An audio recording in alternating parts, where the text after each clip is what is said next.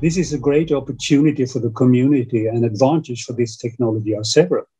Integration of imaging with procedural techniques is important. The world has never been more connected than it is today, and the technical strides that have been made in the last 2 decades are enormous. And think about the global coronavirus, how it has taught us a lot more to be more effective and efficient to use the technology. Imagine if we can harness this technology and innovation to improve healthcare. Today, endovascular robotics is about precision, protection, and standardization of procedures, and those pillars will remain fundamental to our mission.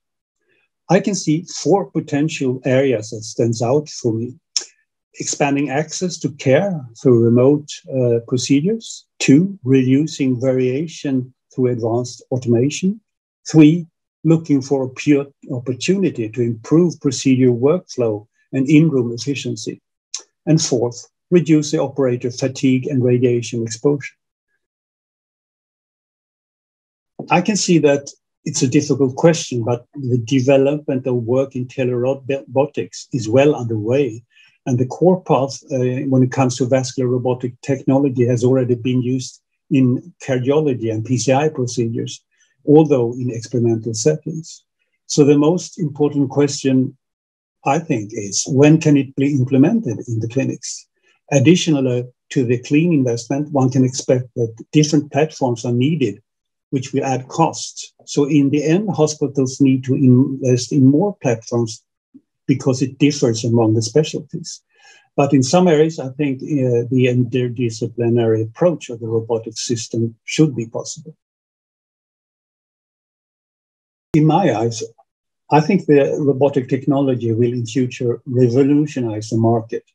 Unfortunately, there are still technical obstacles needed to be solved. It is remarkable how precise the technique is already today to hit the vessels and how well can standardize the procedures in this minimal invasive way. The quality of visualization is already excellent. So, in my humble opinion, people may also enhance their capabilities by using this technology.